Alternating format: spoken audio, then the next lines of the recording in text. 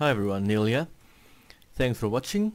First and foremost, this is not a professional method of installing a grey water system. You have well-respected installers out there who will do an absolute brilliant job at this. The intention here was really to see how cost effective we can do this in order to obviously save some water. I will also go on to say that I was more than willing to pay for a professional installer had this not worked out.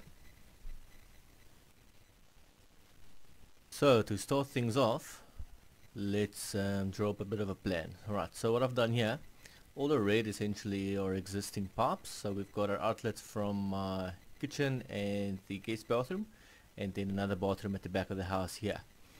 The blue are pipes I'll have to put in for the irrigation, and the red is my existing sewage line, and then the green lines are going to my irrigation system and the sprinklers and so forth. Right, so you've got your outlets running into a main pipe. I've chosen an 80mm pipe over here, you'll see that later. Runs into a filter, from the filter into the tank, and then overflow plugging back into my existing sewage.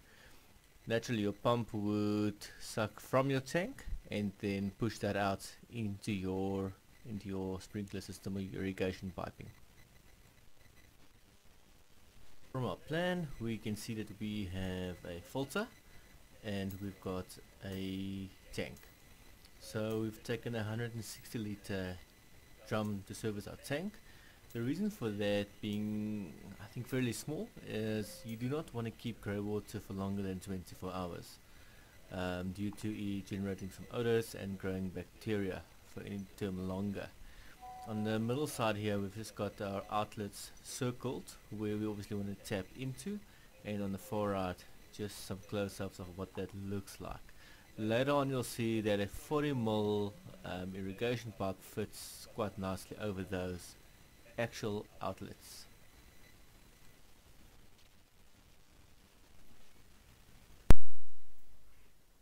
Trenches being dug, a lot of work. Big thanks to Patrick helping me out in that one. You want to meet the level of the outlets, which you can see over there now, and there you can see the 40mm pipes fitting snugly onto those outlets, and I've used a 40mm hole saw to drill pipes into the 80mm to also connect it up. Over here we can see the 80mm hole. I've used a jigsaw for that to hook up to our main pipe, and the 40mm going out to the tank. We also have a few indications on the right hand side and the far right with our level probes and our suction hole. Right guys, so what we have here, just want to show you a demonstration of the pump full probes. So essentially what you want to do is we want to make sure that our pump, these are the probes, we've got three, we've got one long, medium and a very short one. So what we want to achieve is we want the pump to go on when the water reaches tank full, so the highest level, shorter spin. So how this works, it sends a little ping, I would guess, to the probes every now and then, and there's the connections. It then goes through a little control switch called the TE201, and there are many clever things you can set on this, but I've set it to empty the tank, and because I'm going to run a pump it has to go through a contactor. So for this test you'll hear when the contactor clicks in, essentially the pump will go on and then off again. So I'm going to test in the water of my swimming pool.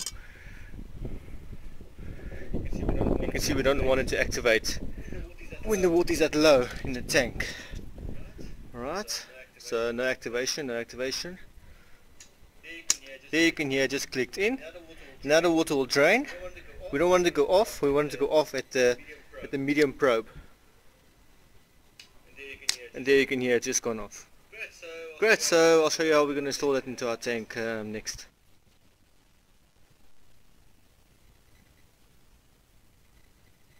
Let's talk through the wiring of the pump level probes quickly. There are a few components. You have your electronic controller, which we saw a little bit earlier. It's a little white box with a wiring diagram on it. Then we have our contactor. The purpose here is to really protect the pump against voltage spikes or dips, and then we've got our connector block into which our electronic controller plugs into. So let's break this down into two sections. We're going to talk about the main power coming in first, and that power being fed out to the pump, and then after that we'll talk about how and where we're connecting up those level probes. Right, so if you see the black dots over here and here, you can see that's your neutral line coming in from the mains, and the neutral going into your contactor. You also have your live over there. It bridges to the next contact over there, and in here the electronic controller will essentially serve as a switch, and then goes out into your contactor over here. That's our live port. There's a neutral port, and at the image just below you can see neutral going to the pump and live going to the pump. Right, so you might recall the numbers that we've seen on the electronic controller a little bit earlier.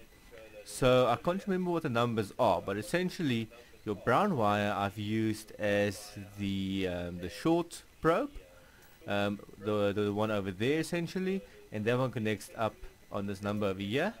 Better to see it over here, number there. Your blues are medium. I can't remember the number it is. I think it might be 6. Yeah, brown was 5. This is blues number 6, connects up there, and then the green wire being our longest one, it connects up just below number 6 there, and I think it's number 7 that one hooks up to. And it's really as simple as that, and this connection is set for the tank to empty. You can also set it in different ways, but I haven't tried that and haven't worked with that.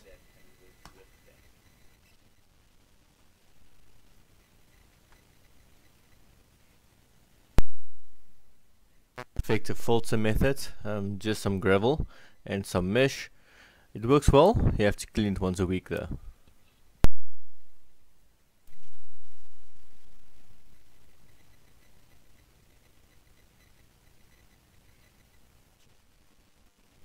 We've now hooked up our 20mm irrigation pipe to our 40mm, as you saw a little bit earlier, and on this screen you'll see that this patch of dryness you see over here is what I'm trying to really cure and save. On the right hand side you'll see I've taken a recent image about 4 months after this was done, the installation, and you can see the grass actually covering quite nicely there now. When the question of sprinklers come up, your normal little small ones with small nozzles will clog up. So what I recommend and what I found working over the last 4 months is our pop-up over here, which is in a large image over here, as well as this little one over here. For this one with the grey top, you want to unscrew it and just remove the filter. Once you've done that, it should be fine, and this actually gives you quite decent coverage as well. Guys, this really brings us to the end of my little video and project. I hope you've enjoyed it. Just an update. So on the top left you'll see that I've made some modifications to my setup in the last couple of months. I've added 2 taps. This one goes out to my front yard, and this one is, as per this video, going to my backyard, as you know. The drum over there really is nothing. It's just the housing for my probes to go into my tank. So if you were to open that lid, you'll just see the tank at the bottom of it. And here are some case studies, if you will, from my backyard. You can see the plants growing nicely. You can see a little copper pipe hooked up to my irrigation as well. Some evidence there, and you can see over here even some plants enjoying the nutrition from this water. Some stats. It's cost me less than 4,000 Rand for everything. I have, however, bought a second-hand pump. It's been running for about 240 days now, and if you assume it runs once a day and you assume it uses 100 liters of water at a time, then you're sitting with a stat of in excess of 24 kiloliters of water that was saved during this time. And that is really a modest approach to the numbers. Sometimes this thing runs 3 times a day. Thank you for watching. I really hope I've inspired you, and I hope you come around with your own project.